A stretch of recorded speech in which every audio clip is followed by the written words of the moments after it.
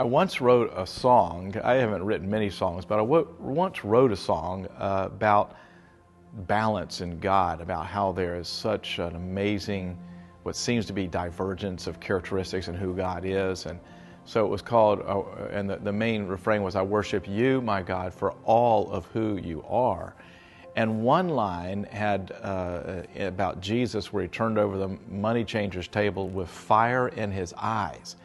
Well, our son Bennett was little at the time, and we were riding along the car, and he asked, he said, what does it mean Jesus had fire in his eyes? And my wife said, well, it means that his eyes were bright and shiny. And I said, no, that we're not going to just sit here and just let that go like that. I said, no, actually, Bennett, it means that Jesus got really mad at people that were doing bad things, and he turned over these tables and got them out of the church. And it was quiet for a little bit, and then Bennett said, I don't want to sing about the fire in his eyes.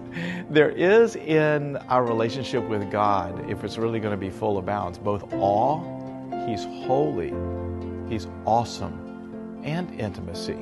We can come close. We don't want just one without the other, because if God has nothing awesome about him, then he has no real power.